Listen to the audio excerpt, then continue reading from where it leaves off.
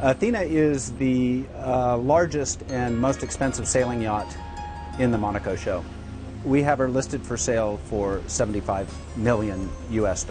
We've had interest from America, from Europe. It's a smaller part of the market and a very specialized part of the market. There are definitely more motor yachts produced, motor yachts sold. You need crew, at least deck crew, who are trained and have a sailing background. This yacht, Athena, was built by the Royal Houseman Shipyard.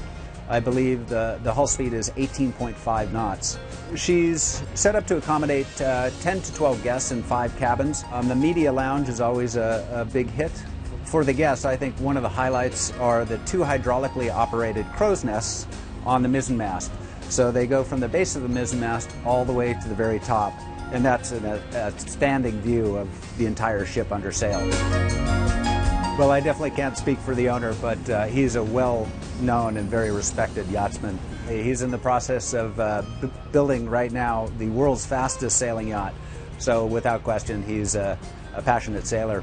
It's a closeness and interaction to the sea and the vessel when she's fully powered up sailing. It's quite a unique experience.